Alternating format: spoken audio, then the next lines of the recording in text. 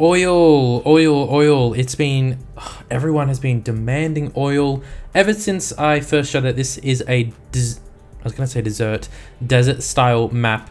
Everyone is like, do oil, army bases, oil. So we're gonna do some oil today. We're gonna do oil in both countries.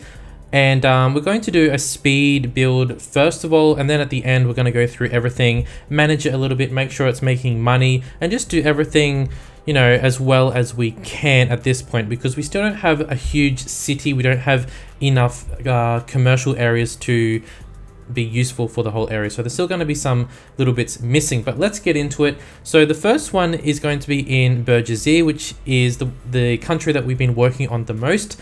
And we're going to quickly do a little highway entrance and exit, just something quick and basic, just because we need something right there. I'm probably going to change this anyway, so I'm not really concerned if it looks really that good at the moment. But here we are. This is the area that I've designated that we're going to use. It's right next to the highway. We've got a nice big flat open area, so it's really easy for us to build as well. And I tried to put in pretty much every single facility that is required, and then I also put in a few other ones that convert it to, I think, petroleum, or you guys will see at the end. We'll go through all of the different facilities, but I do try to use pretty much all of them. Through much trial and error in terms of designing, I like to actually think about how the actual shape of this area is going to be. So like a town, I like to design it in a certain way. So I like the center area to be more compact, and then the outer areas can be a little bit more spread out, a little bit, you know, more vegetation and things like that.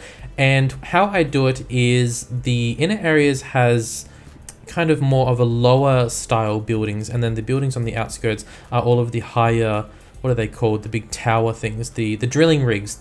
So the drilling rigs I put all around the outside, and the actual like warehouse buildings kind of go more into the middle. And actually it looks really good like that.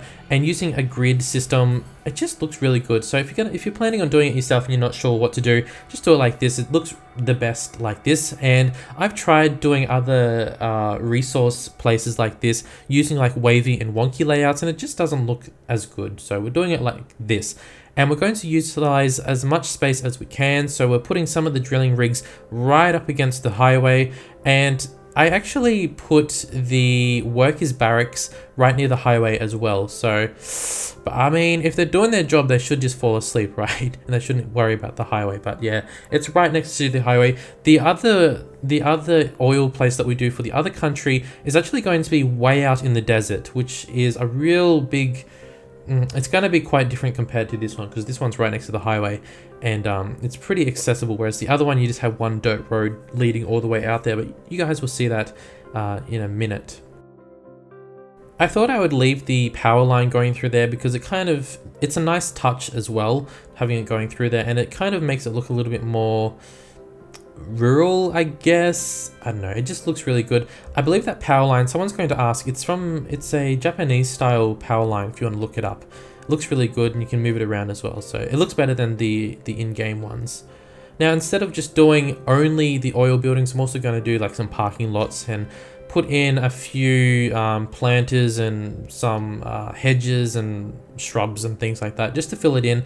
And also I put in some of the surrounding trees inside this area as well, so it doesn't look like this is the oil area versus this is the forest area. So you've got to try and mix it all together to make it look a little bit better. But actually I'm really pleased with how this area looks. I just put everything down really quickly, and then like I said, at the end we'll go through and we'll have a look at everything. And I also want you guys to give me feedback as well, because I really don't know much about like managing all of the industrial stuff like this from the warehouse, what's it called, the Industries DLC. So if you guys have any feedback for actually making money, I would really appreciate it, because I really don't play too much with that side. But throughout this whole series, I have been trying to focus more on actually making money as well as design, because when I was doing some of our stock, everyone was like, blah, blah, blah, you're not making money. But yeah, so we're gonna try to do both.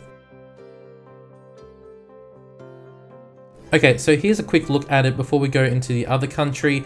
Looks really good. I think I've got like the shadowing really spot on as well. It looks really good. So there's Beersheba in the background. Highway going well. There's not really any issues along there with the trucks. It's all flowing really well. So why don't we move on to the other one, which is actually going to be all the way out here. And I invested in a tunnel going through here because I just assume like they're gonna make lots of money and there's going to be lots of trucks, so we need to have a road system that's a little bit easier. So a tunnel, yes, I know it's like, oh really, a tunnel? But out here, since we are so far out, I am actually going to make an oil city out here. So the people who work there will probably be workers of this area, because we do need workers out in both of these areas, but we also need commercial nearby, because that's where it's all going to go. You have all the warehouses, but you also need commercial to help make money and things like that. So there will be another town out here, but the only thing, the only downside, I wouldn't want to live in this oil city, because I don't know if I'll show you guys at the end, but this is like a valley. No, it's not even a valley. It's more like a cup. It's like a meteorite. It's just like a hole in the ground. So all of that pollution, it's just going to be stuck in this hole, and everyone's probably gonna die at like 30 from all of the pollution in here. Yeah, but it's probably not the best area to put a city, but let's keep that quiet, shall we? But so anyway, this one is going to be smaller than the other one, since this is further out, and since this country is not as developed yet, but maybe once they have a better oil system going, maybe then we will expand this oil area. And also that's when the country will start booming, because they suddenly have money from all of the oil. And I wanted that to kind of be like a bit of a story as well. So like, you'll notice the second country isn't really anything yet, and now that we're putting in oil, I want this to be like a turning point, not only for this country but also the other one. And I'm going to show a difference between how this country uses their money versus the other country. So keep that in mind. So I'm trying to do something that's a little bit more than just building, but also there's a little bit of thought process and a bit of a story and some depth to it all.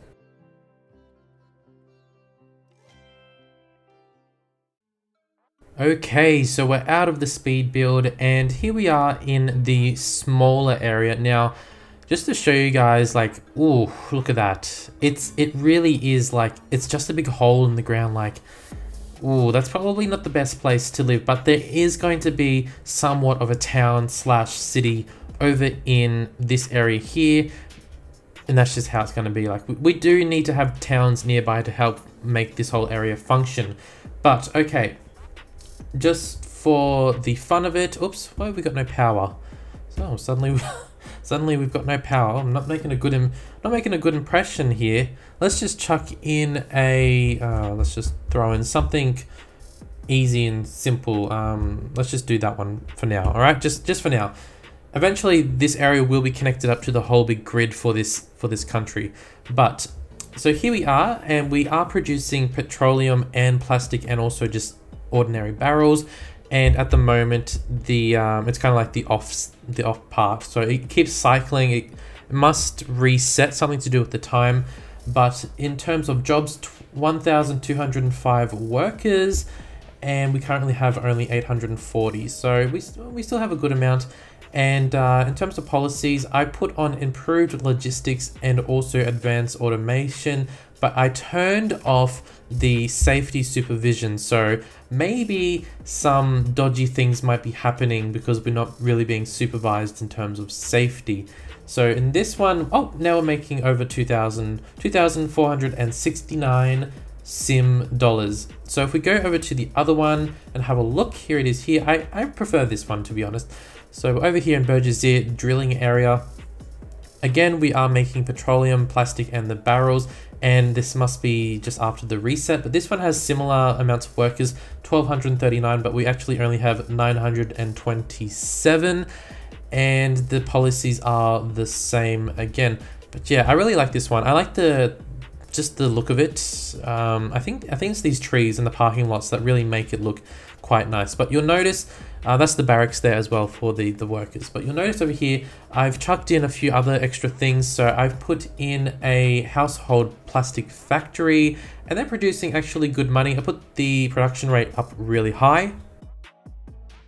And then we also have the food factory over here, which is actually making a lot more money. I put in this one because we had extra plastic laying around, and we also do have all of these. Actually, I do. So over in Samalut, which is this town, there it is, right there. There's a little farming area and a little sawmill forestry area. And that's where all of these ones come from. And we have two little warehouses here. Yes, there's some traffic issues. I don't know, like the way that they change lanes lately has been really annoying. I don't know what's going on with that. But yeah, I put in those two. We've got a police station there as well. But the major issue is that we still don't have enough buyers for all of the products, which is just something that will slowly adjust over time.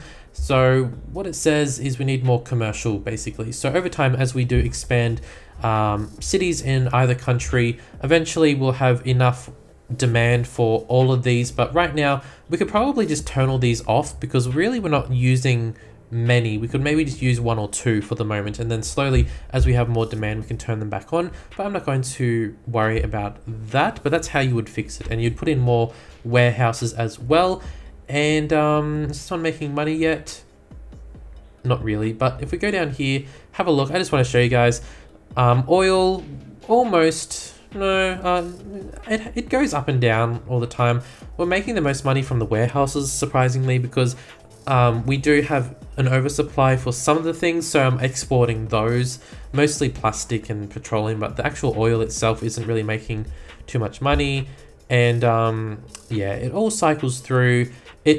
Right now it's saying 3.44% of your income is from the industry, but it does go up to about 14% at the highest, but it must be just going through the cycle at the moment. And I do have the budget for the warehouses down really low.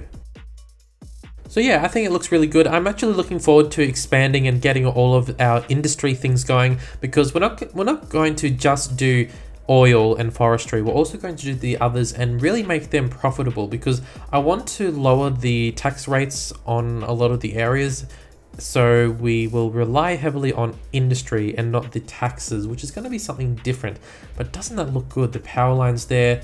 We've got the city in the background. Oh, I like that. It looks really, really good.